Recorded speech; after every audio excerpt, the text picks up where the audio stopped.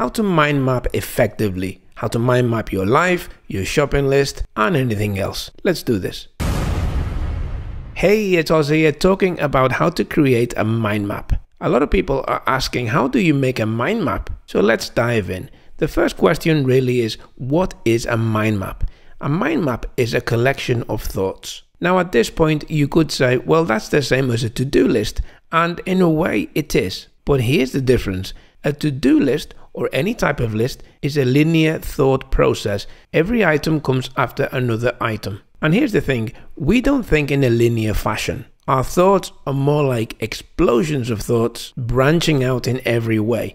And that's where mind mapping comes in. Mind maps are usually a better way to capture thoughts, and the term mind mapping itself means to map your mind, to map your thoughts. So that's the theory over with. Now let's get on with the action. Okay, so here I have a blank screen. This represents a blank piece of paper. By the way, you can mind map on paper or you can mind map using a tool, and I'll talk about that later in this video. I use both methods, by the way. If I want to capture some thoughts, I'll start mind mapping on paper, but the only drawback is that I change my mind very often and I end up crossing out a lot of things on the piece of paper, and that's where software makes this process a lot easier. But I'm getting ahead of myself, so let's step back and look at the action. We start by drawing a shape in the middle of the paper. Now you could draw a circle, but keep in mind that we have to write inside these shapes, so a circle is not really the best shape. I stick to this shape.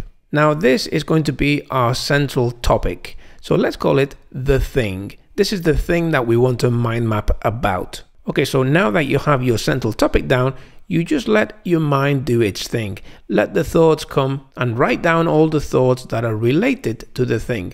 So let's say, for example, you needed to go and buy some clothes. Clothes shopping would be the thing. That would be the central topic. Your mind would then fill up with thoughts about all the things you need to buy.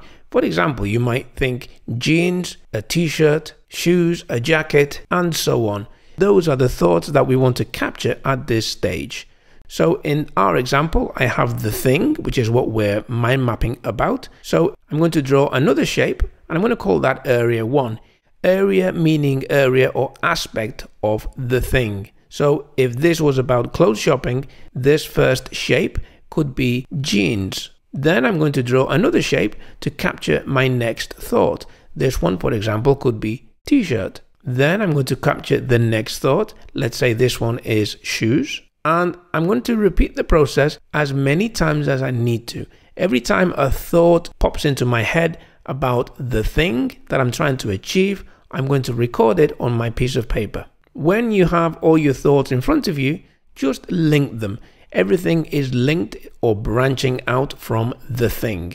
Next, we're going to think about each area and see what thoughts come up. So for example, if area 1 was jeans, then maybe we want to buy a pair of black jeans and a pair of blue jeans. So I would draw two shapes and I would write in there blue jeans, black jeans. I'm writing item and area here just to build a template to demonstrate that this can be used for anything. Then you just repeat the process for every thought. And what you're doing here is you are creating sub-thoughts or sub-areas of those main areas. And of course, you link them all together because all those thoughts are linked. And when you run out of thoughts, then you have your mind map completed. And you can see the difference between a mind map and a to-do list. When you create a to-do list or a list of any sort, you are writing in a linear process, but your thoughts are not linear. The whole point of mind mapping is that you don't lose any of those thoughts. You can capture them quickly by simply adding that thought to the corresponding area or category. And this is why mind mapping is very effective. So let's look at a practical example now. Let's see how to mind map your life. So once again, we're going to start with a central topic. And since you're going to map out your life, then my life would be a good name for the central topic. Now, to walk you through the thought process, imagine that you want to map out the rest of your life, or you want to at least create a mind map that encapsulates where you want to go with your life in the next few years. Remember, it's all about capturing those thoughts. So to start with, we'll create a bubble called career. So let's use the term career loosely here. This is either you working for somebody else or you working for yourself. Next, we'll draw a bubble for relationships. And next, we'll draw a bubble for money. Now note that these are not in any particular order.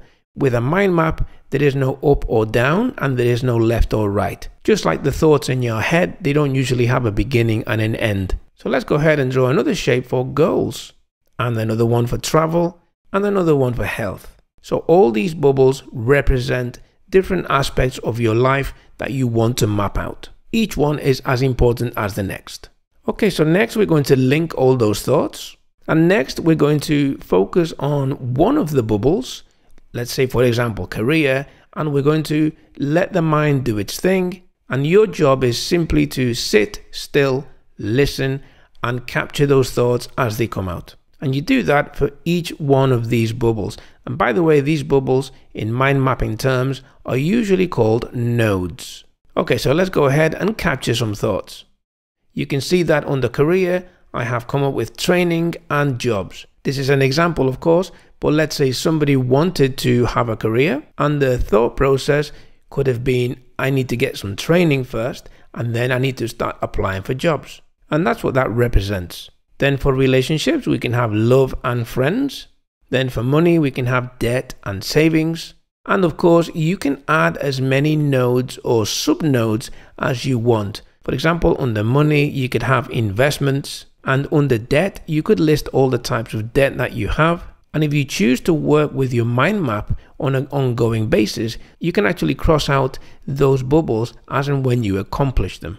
For goals, I added 2 goals. You can add as many as you want, and you can break down those goals into as many nodes or sub-nodes as you want. For travel, I added 2 nodes this year and next year. You may be more focused on travel, so this may be a bigger node for you. Then for health, I added 2 things, diet and exercise. You'll note that I've added 2 examples for each main node, and that is just to show you how to create a mind map, an effective mind map, and keep it simple at the same time. But of course, you can focus on any of those areas or those nodes, like training, for example, and ask yourself, what types of training do I want or do I need? And you can expand that node into a lot more nodes. Your mind map really is infinite. You can keep going, mapping out your thoughts for as long as you want. Now let's look at one final practical example. Let's wipe this out and start with our shape and call this one shop. I wanted to do this example to really show the difference between a mind map versus a to-do list. So let's use an example shopping list to create our mind map. Here you'll see fruit, veg, dairy, frozen, meat and bakery.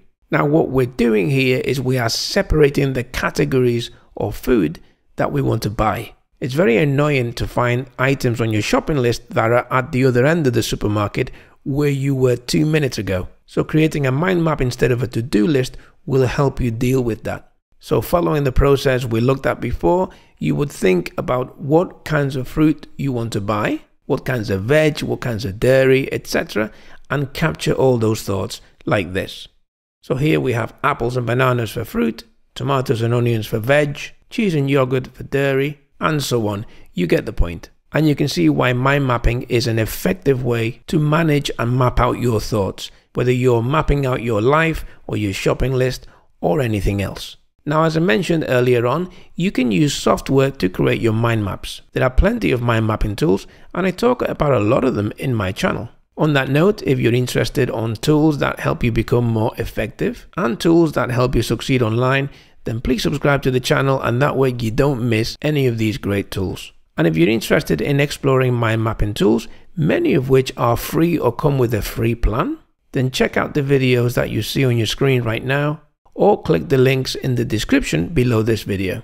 And remember, take it easy, and I shall catch you in the next video.